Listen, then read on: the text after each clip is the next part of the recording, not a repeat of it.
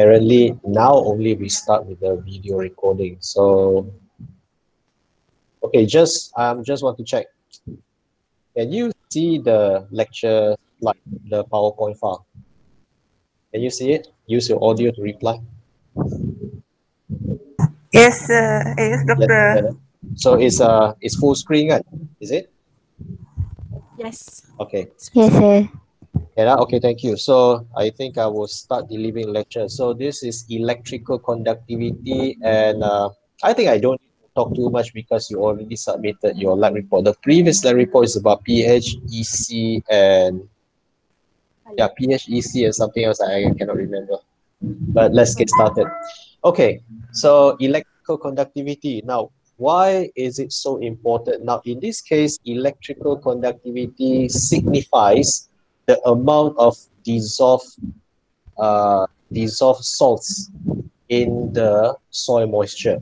Now, why this is so important? Because most of the time, these salts are either nutrient or something else. It could be toxic materials, but usually like it reflects the amount of nutrient. But it's not always the case because salt can be anything. It could be sodium chloride, it could be potassium chloride, potassium nitrate, it could be anything. But one thing for sure is our salt cannot be having too high electrical conductivity because as you all may have known, too much of fertilizer may kill the plants, and which is true. Now, you probably don't know how too much salt can kill the plants, but here I have two videos that you probably can watch later. I won't show you now. Now, usually in the lecture hall, I will click this YouTube video and can watch it. But because of the time constraint, then I think you can watch it later. Now, the first video is showing you how salt can appear in soil. Now, this salt is sodium chloride. It's not nutrient, it's sodium chloride. You must be wondering how this salt can appear in the soil. Well, you don't have to find too far away because our ocean, the sea actually is like have salt water. So they actually come from the sea. Now, how exactly this happened? This YouTube video will show you that this salt actually usually will appear in the continental region, a region where you have very vast area of land, like Australia, like Sahara Desert, or maybe even United States of America. You can actually watch this video, and actually this video is more of a how to explain to you how this salt appear in the soil. Now the next video actually is more useful for your examination because why this video will show you how excessive salt may affect, adversely impact the growth of plants. Now, I think last time we had learned about soil moisture, right? So it has a little bit of a connection between that because we need water. I mean, plants need water to have like photosynthesis. Water is part of the components in photosynthesis, and also they need to extract nutrient from the liquid. Now, too much of salt will affect that. By watching this video, you have a better idea. So without further ado, I'm going to move on to the next slide.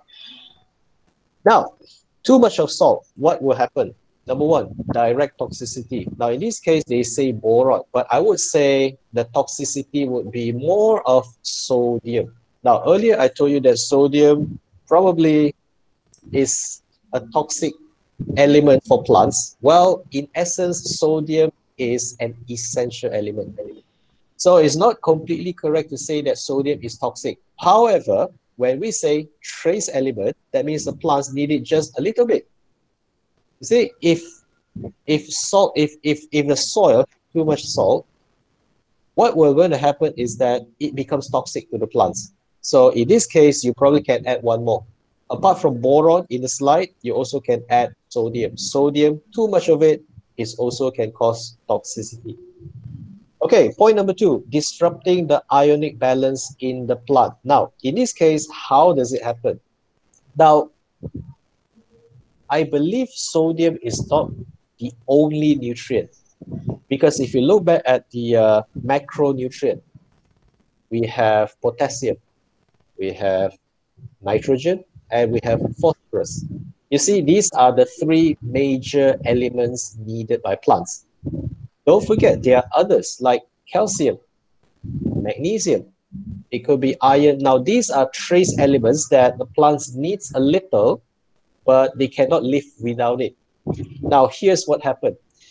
If a soil have too much of sodium, what will going to be absorbed in preference will be the sodium because they have a lot. So what happened to other nutrients like calcium, magnesium? It will going to affect its absorption.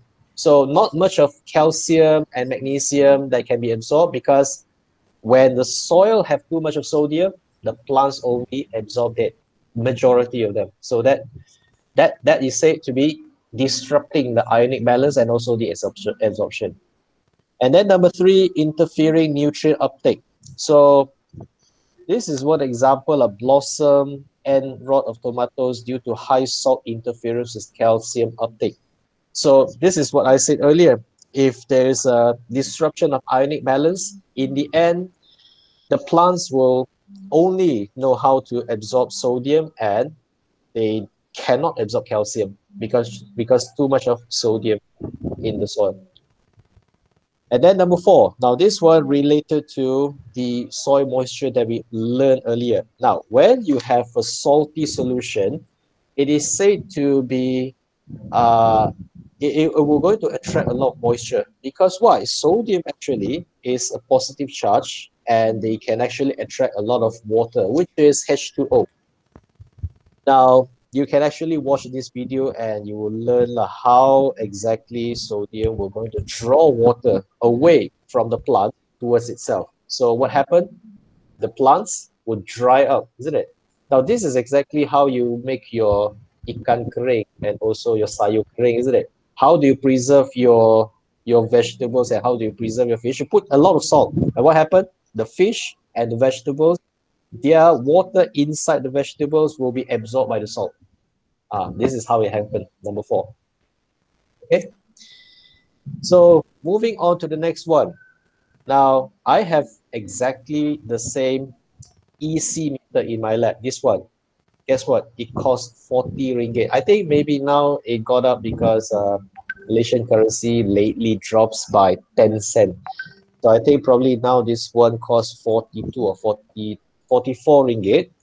Now, unless you have fish or aquarium in your house, you probably won't going to need this one. But I need this one because I am a soil scientist, and this works wonderful. Now, for 40 ringgit of DC meter, it works wonder, and it's still working. I bought it like last year, and it's still working.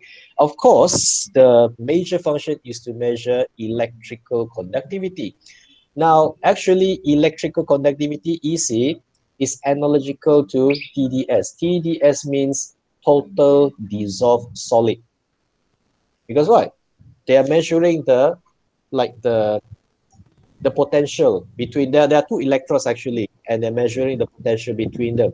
More dissolved solid will going to transfer more electricity, and that indicates more total dissolved solid, and that at the same time gives higher electrical conductivity.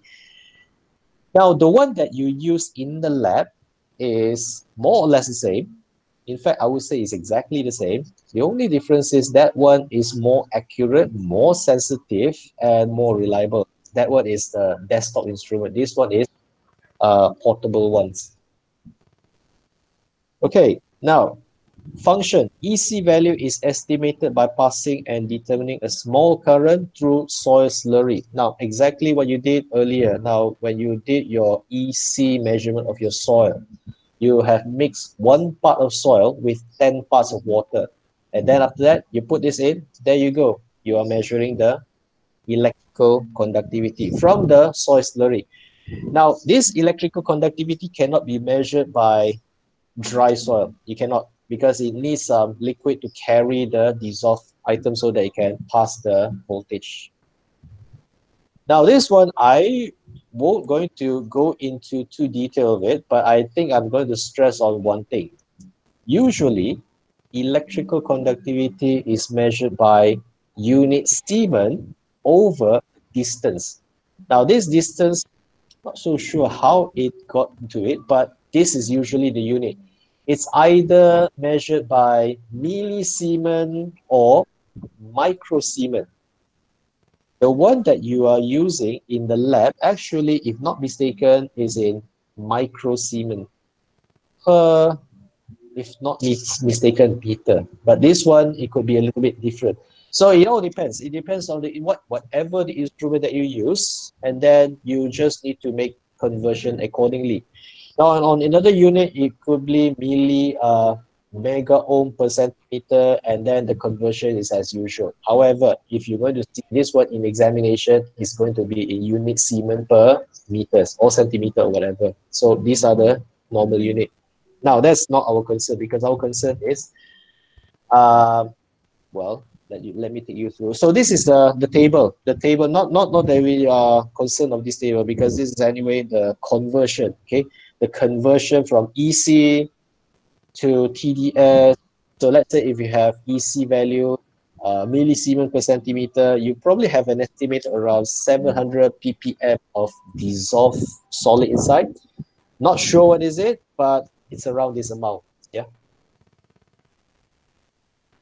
Now, the measurement actually is subjected to a lot of error, something that you actually did not write in your lab report actually.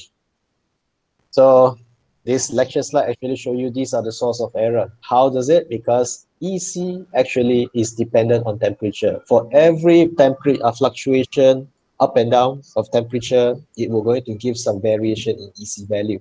Not much, 1.9%, but it's quite significant actually. More so if it's fluctuate to 5%. 5% is more than the acceptable level. Now, this is a conversion factor. Let's say if you have a change of temperature from 25, I believe this is a temperature where you first enter the lab.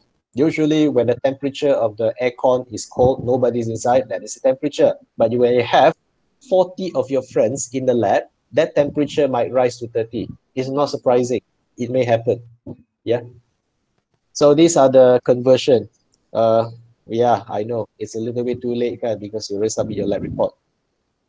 Okay, now this is important, interpretation. Now the EC value here, we are going to use it to interpret. Let's say if you have such and such EC value, what does it mean? Okay. Now this is exactly the same with the lab manual. The lab manual that you saw in the table in your lab manual, in which the electrical conductivity is tabled here as deci-Siemens over unit meter. See, changes again the unit. But this is a table that you will need to use when you want to interpret the EC value. So if you first measure using your EC meter in the lab, you have to convert. If you don't convert, you're wrong.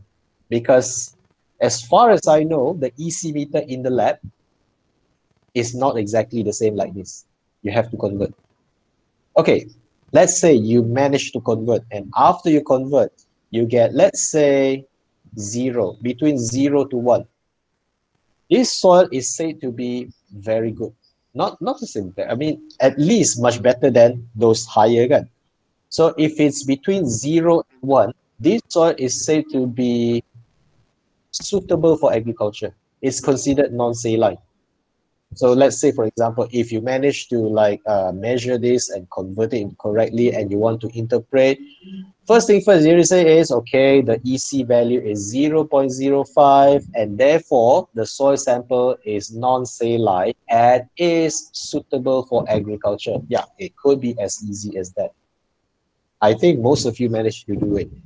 I'm not sure, because the 20 articles, the 20 lab reports that I managed to correct 2 weeks ago, majority of them managed to correctly convert it into the right unit, which is, yeah, well done. The rest of it, I hope you also do the same. So the rest of it, now let's say if it's more than that, then it all depends. If the EC value is more than 1 deci-Siemens per meter, what does that mean? It's not the end of the world. Frankly speaking, if it's more than 1 deci-Siemens per meter, it's not the end of the world, because in USA, quite sure that almost all of the desert soil is more than that. So some of the soils that have high EC value can still be used for agriculture, but the plants, not many plants can actually endure this high EC value. So I'm going to bring you quickly to this table over here. Table number 5. So what kind of vegetables or crops that can be grown on saline soil? As you can see here, there are many actually. Um, well, I think this table is actually more applicable to continental regions with agriculture like Australia because their soil actually is very saline. Reason number 1, because it's Australia. Now, if you still remember, Australia is mostly desert. They actually don't have enough rain. But coming back to Malaysia, Malaysia is actually the world's second highest rainfall region in the world. So when you talk about saline soil, this is virtually a non-issue in Malaysia, I would have to say. Yeah. So Malaysia is blessed because we don't have too much of this problem, and majority of soil actually can be planted with all kind of crops, as you can see right now. Of course, minus strawberries, because some of these crops actually they are temperate crops. They're not tropical. So Malaysia is tropical. Not all of it can be planted. And with that, that is the end of our lecture. So I am going to come over and see if you have any questions. So, by the way, that is the end of lecture. Um, wow, there's no question. Are you sure? First of all, let me stop sharing first. Okay, so now we are back to the main screen. And the last question here is Ramai tak boleh nak join. For what reason, yeah? Anybody? Yeah, you can switch on your mic. You can switch on your mic and let's have some conversation. Did they say anything? Me too, sama. Yeah. Habis last minggu dia reply. Attendance. Oh. So that means your line is down here. No one approved my request to join the class. Okay. There's no request. Oh, I am the only one who can accept that. See. I mean, that is a problem that you see. Whenever I started class, I cannot accept them already. So the classroom is already closed.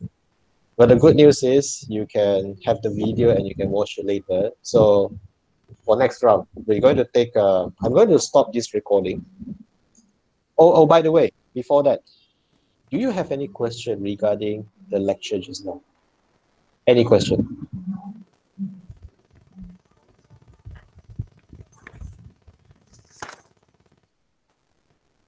I'm still waiting. No question. Sure, yeah?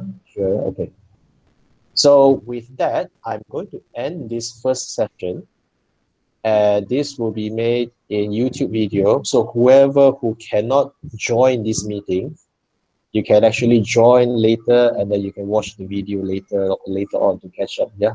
So I will stop the recording right now. Yeah.